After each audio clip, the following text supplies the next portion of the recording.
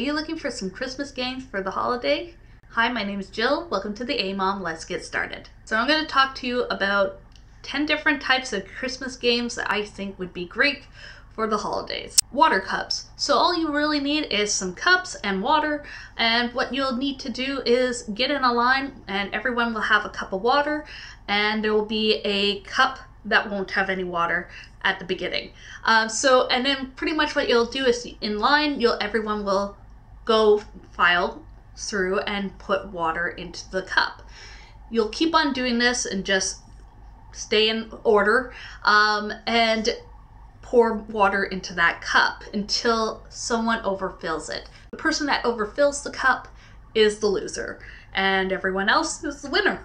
Super easy, lots of fun, and when getting near to the end, a little bit intense. Who can shake it best? For this game, you're going to need some empty Kleenex boxes, some ribbon or string, and some ping pong balls. So what you'll do is take that empty Kleenex box, you'll thread some string or ribbon around, and then tie it around each person's waist. Then you're going to put in X amount of balls in each person box. The idea is you play some music, everyone round and twist. The only thing that they can't do is use their hands. So they can't go and just take out the balls with their hands. They have to move around to try to get it. They can jump, they can twist, they can do a whole bunch of stuff, but they cannot use their hands. They can't move it to the front. It always stays to the back.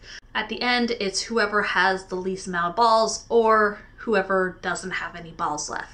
Gift ball. What you'll need is Saran wrap, gifts to go in between the layers, and 2 dice. So the idea is everyone's sitting in a circle or even in a line, it doesn't matter. And the next person over will have the dice. The first person will have the ball, the next person will have the dice. The first person is trying to open it up while that person is rolling the dice. They have to give it over to the next person and when they finally get doubles. Any doubles, it moves over. Keeps on going until it's all done. Gingerbread house race.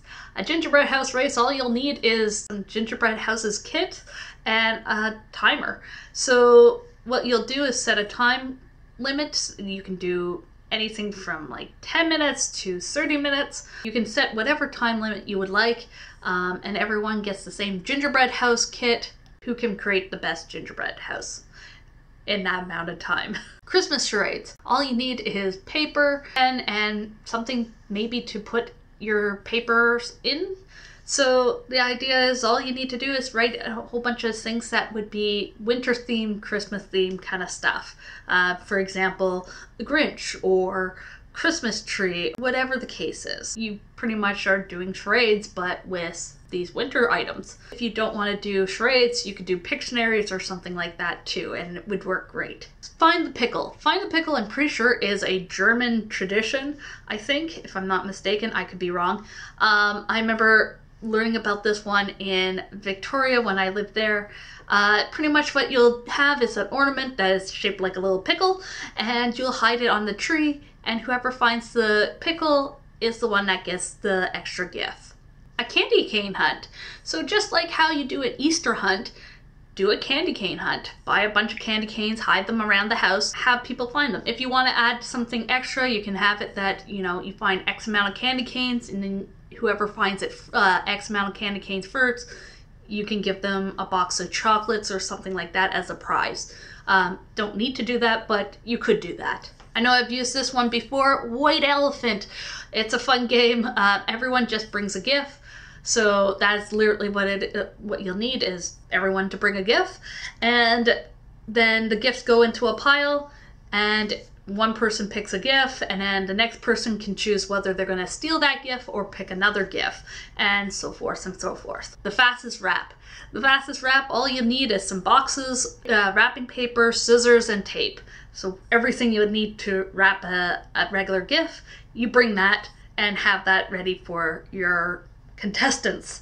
And then pretty much what you'll do is on your mark, get set, wrap, and whoever can wrap the fastest wins. Now the last one, I don't think many people know unless if you're part of the deaf community. This is a super fun game, and normally it's called the elephant game. The idea for the elephant game would be if you got pointed to, the person that gets pointed to, they would put a trunk in front of their face, and then the people, one person on the side would make the ears, and the other person on the side would make the other ear.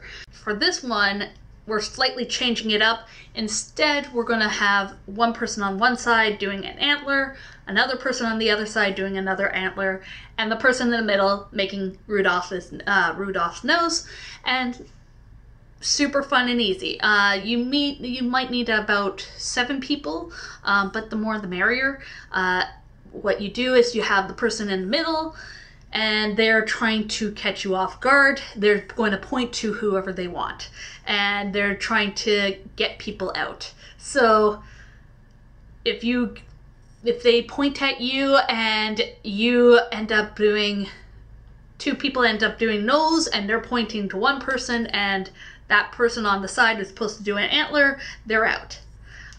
Or if they just are kind of out of it and they don't put that antler up or they don't put that nose up, they're out. So it's a quick game, super fun, I've never done it as a Rudolph game or a reindeer game, but I think it would be a really fun game. I love the elephant game, so I think this would be a really great one. So those are all my Christmas games that I have for you guys.